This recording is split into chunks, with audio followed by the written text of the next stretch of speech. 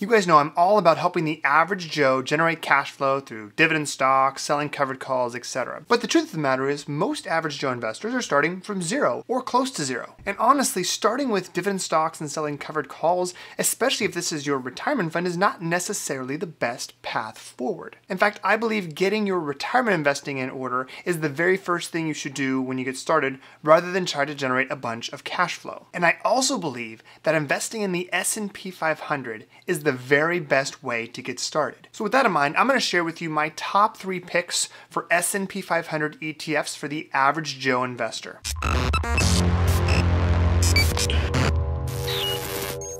So the interesting thing is, there are over 100 different S&P 500 ETFs, or at least related to the S&P 500. In my mind, there are 3 key factors we need to think about before we select an S&P 500 ETF. Number 1 is the expense ratio. If you're paying more than 25 basis points or 50 basis points for an S&P 500 ETF, you're doing it wrong. There are now more low-cost options than ever before. So we're going to evaluate which ones are best when it comes to the lowest expense ratio. Number 2, diversification.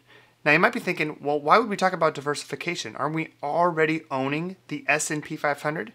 Well, yes, but not all S&P 500 ETFs are created equal in how they are structured. Most S&P 500s are market capitalization weighted, meaning that the biggest companies have the biggest weighting in the index. But there are other ways to do it that may be a better fit for you.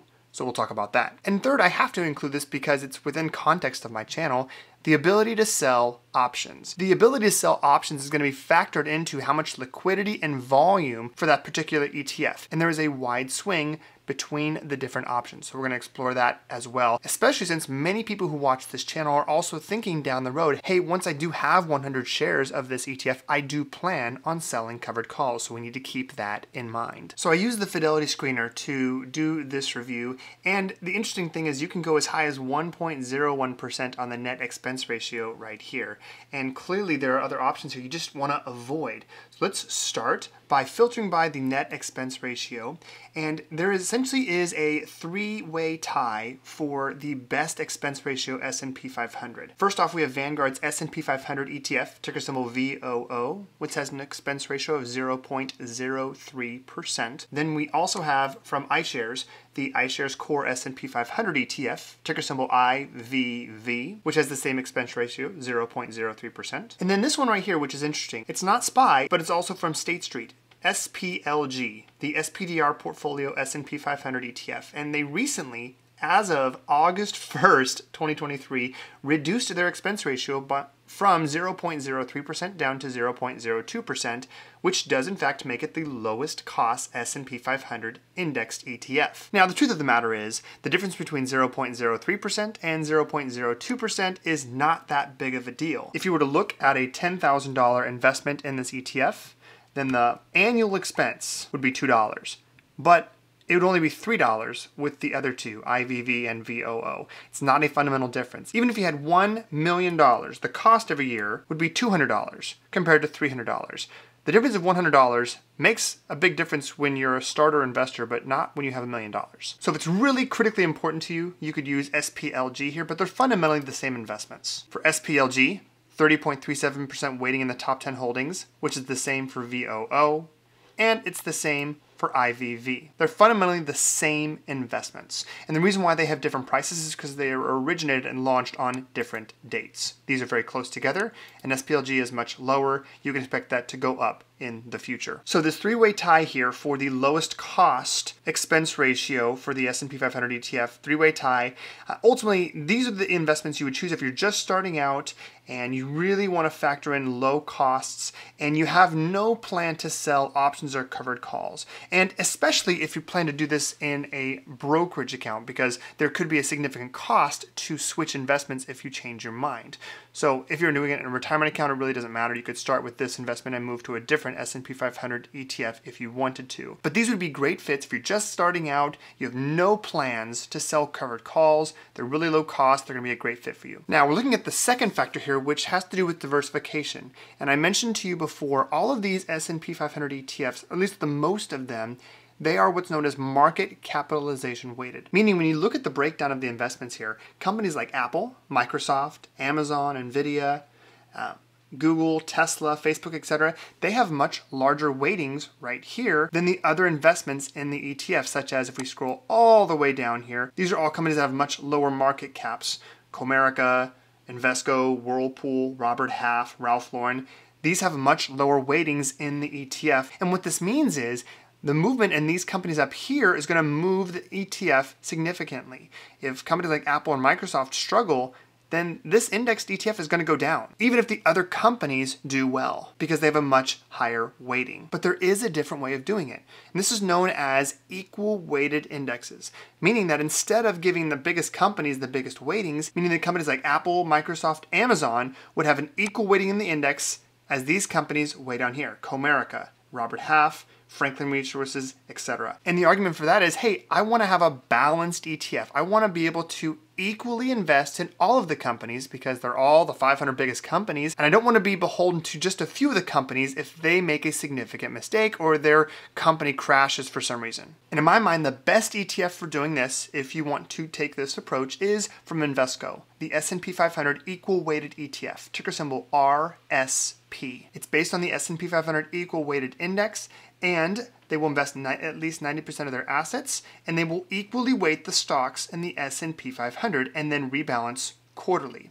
The reality here is that this requires a lot of rebalancing, and so there's going to be a higher expense ratio than what you would get with the others. But if you'll notice, we'll cover that in a second. If you'll notice here, let's go down to our actual investments here. You'll notice the top investments here are Old Dominion Freight Line or Carrier Global because they're all right around 0.26, 0.24, 0.23%. And some of them are a little bit lower here, like 0.17, 0.18, because they need to be rebalanced quarterly, and the reality is these companies move throughout the year and they have to rebalance quarterly. One thing you'll note here is that within information technology, Nvidia makes up 20.24%, Intuit 0.23%, Adobe 0.22%, and companies like Apple right here, 0.19%. So it's truly an equal weighted index ETF. And so you might be wondering to yourself, hey, am I actually going to get the same returns with an equal weighted ETF as if you have a market cap one? And the answer is probably not, but let's look at the historical results here. If you come down, if you go to performance right here, it's going to show you the difference between the equal weighted index in dark blue versus the S&P 500 index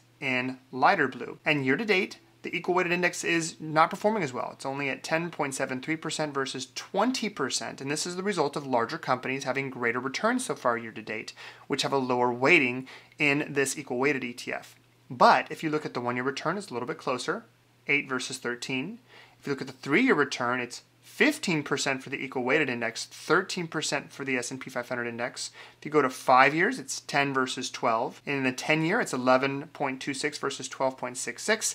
And if you look at since inception, which is since April of 2003, we've got 11.49% total return for the equal weighted index and 10.46% for the S&P 500 index. I don't know what the future holds, but I do think it is interesting that you have the opportunity to do an equal weighted index. So if your goal is to be more balanced in your approach and be able to equally invest in all the companies, this is a great option for you. Full warning though, it does have a higher expense ratio. Coming down here, you'll see the expense ratio is 0.20%, meaning that on a $10,000 investment, you're going to pay $20 annually for the cost of the fund versus $3 or $2 potentially for VOO or IVV or the others. So I wouldn't necessarily say it's a meaningful difference, but it is different and something that you should take into account because at $1 million, it's going to be the cost of $2,000 versus $300, which might be a big deal to you. For the record, another option here is from Goldman Sachs, the equal weighted US large cap equity ETF. It's not necessarily tied to the S&P 500, though they do mention it, and it does have a lower expense ratio at 0.09%. So that's another one to consider. And when it looks at their weightings here,